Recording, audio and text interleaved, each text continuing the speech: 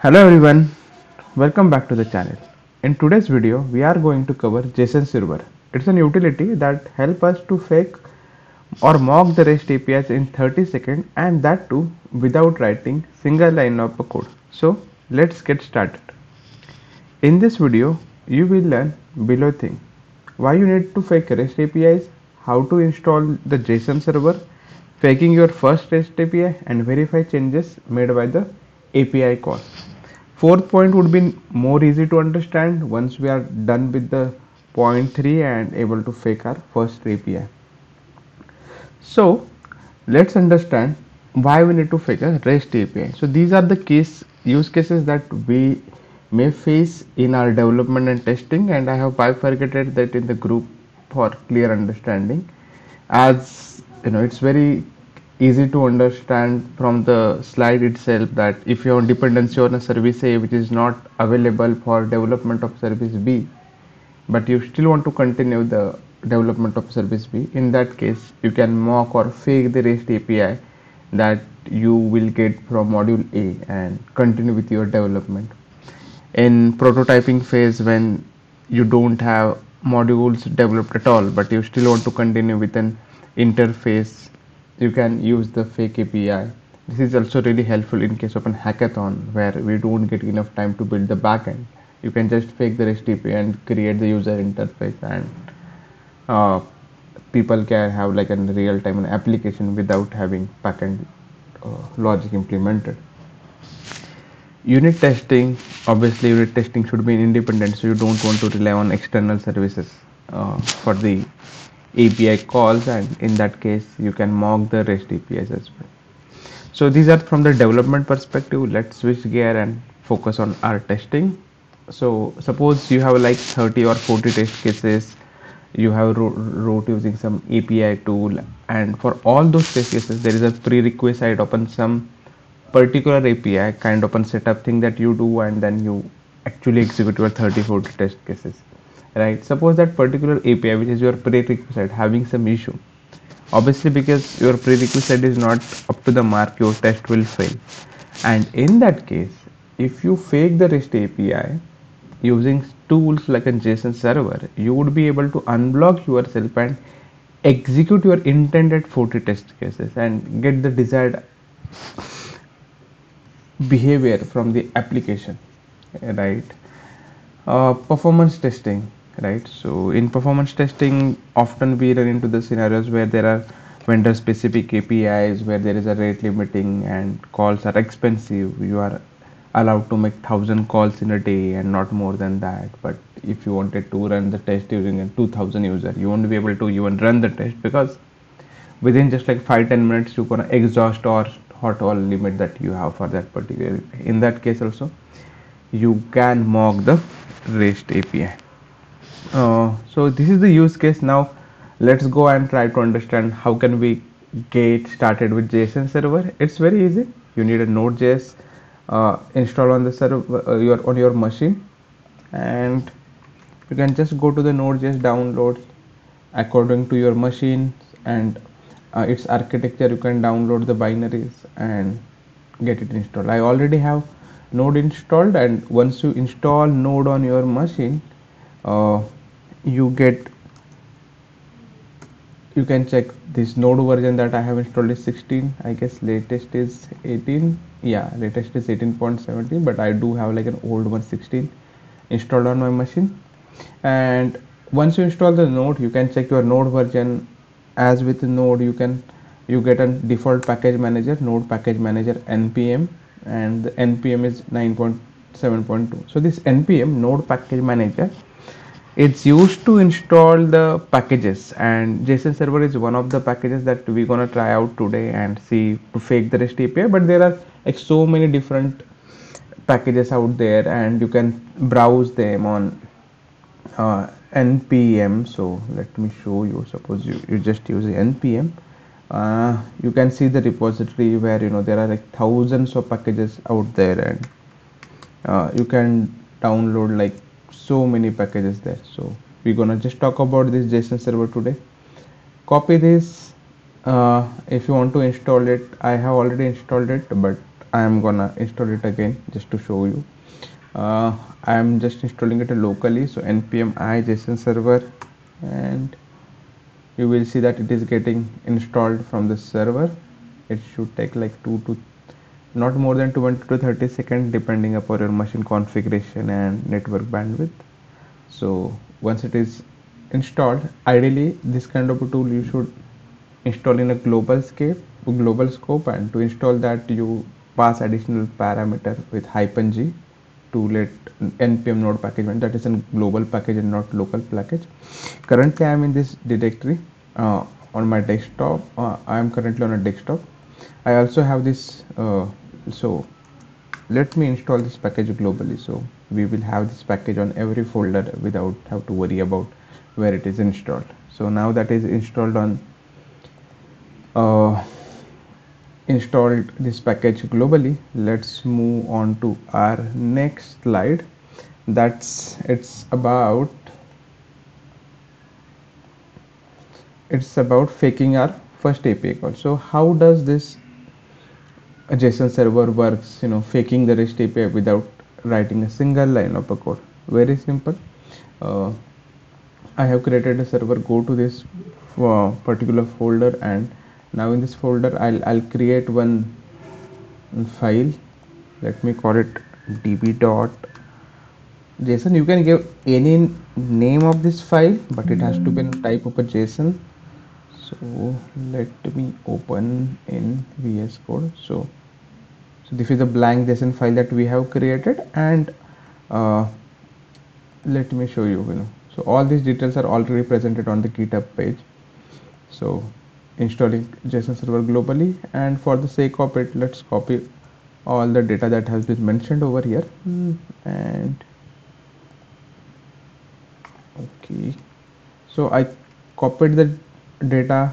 Now I'll just start my JSON server using the command that they have given on the GitHub, and that JSON server watch db.json. You need to be in particular location of that file. What I mean by the location, so currently I am on this directory on a desktop, and that file that I have created is in some other folder. So if I paste the command, it won't work because it won't be able to file the db.json file if it is not there. If it is there, then it would work. So ls, is there any file? I can't see. Okay, there is this db.json file is available, so it was working. So let me go to the JSON server folder which we have created recently, and you see this db.json file that is also present in this JSON server, right? So let's run our utility. So all the utility and our JSON server or fake API is up. And how would you able to understand this? Let me show you an easy way. So we have like post one, and if you see our code, we have like one post, title, JSON server, author, type code, comment, and profile. So if I want like comment other, I can just instead of post, I'll just do the I'm not sure this is visible, so let me zoom it.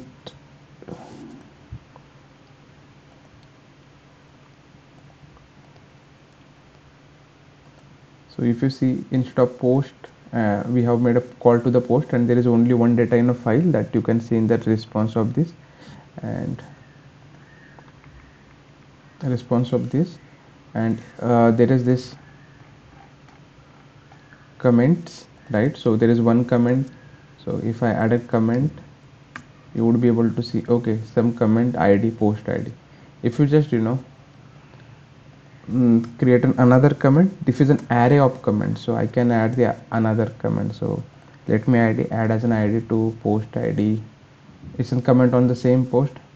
Some comment added, some comment added on post one again.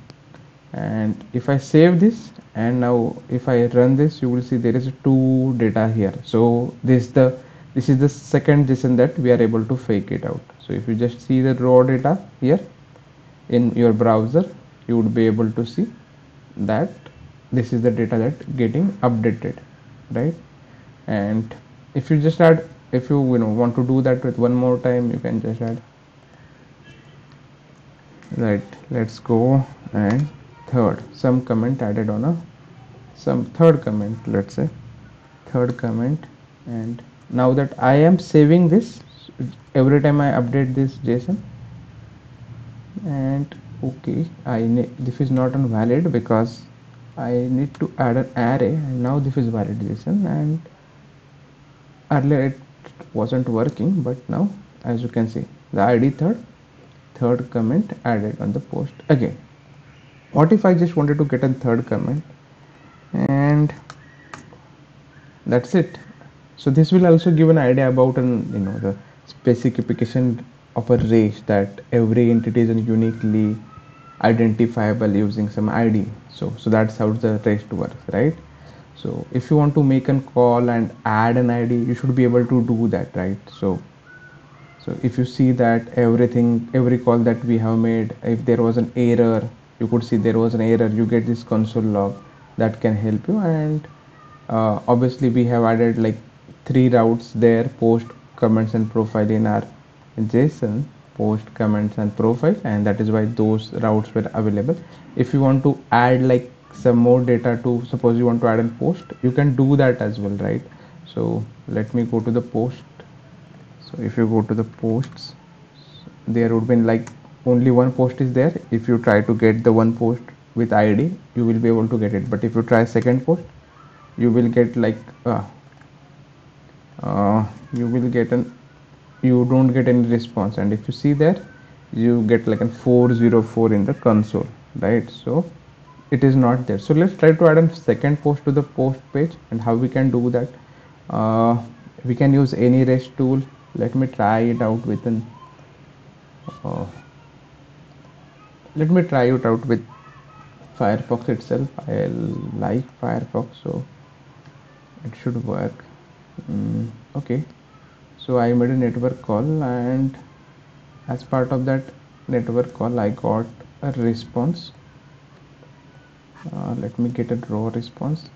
Okay, and obviously if you want to add a data on a server, generally we use a post. So, and the call that we have made is a get call. So let me try, and oh, is there an option of an editing this? I think there was, but I am not sure. So request, I can't see it now. Anyway, let me open something else quickly. Hopscotch.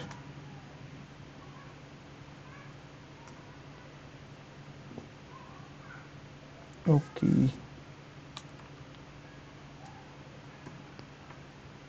okay, I am using an API tool Hopscotch, which is very similar to what we have Postmar or Insomnia. And here I'll be using this body that we got like earlier.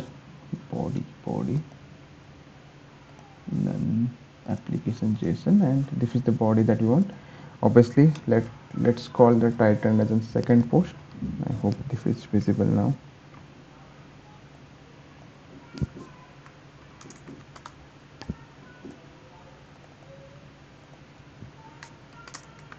Second post, author,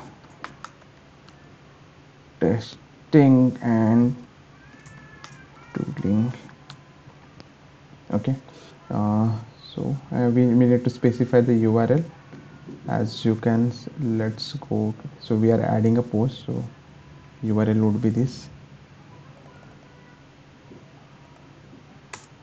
and we are posting it. Let's see whether it works or not. Okay, I guess we are getting some response. 404 posts. So let me try posts.